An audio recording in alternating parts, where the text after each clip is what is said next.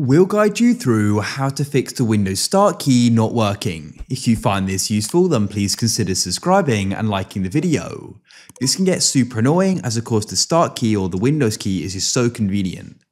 First of all, make sure WinLock is not enabled. So on certain keyboards, there's going to be a way to go and lock and disable the Windows key for times when you're gaming and things like that.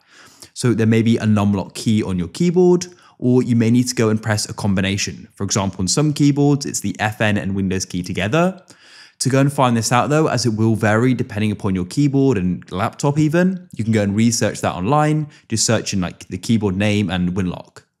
If that doesn't solve your problem, then what you want to try doing is restarting your computer just in case it's some type of glitch or some type of software problem. So you can click on the start button with your mouse, click on the power button to the right and go and click on restart. After your computer starts again, go and see if the problem is now fixed.